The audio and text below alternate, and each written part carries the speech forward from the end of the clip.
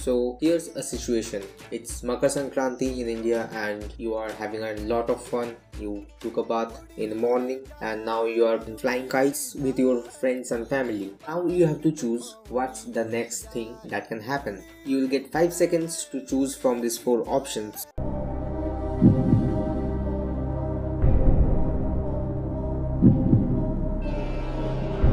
If you chose option B, you are absolutely correct. According to the Indian Aircraft Act, you need to take permission before flying any kind of aircraft. Therefore, you may be charged 10 lakh rupees and also sentenced to 2 years of imprisonment. So next time when you feel like flying kites, you may not have to take any permission because it's India.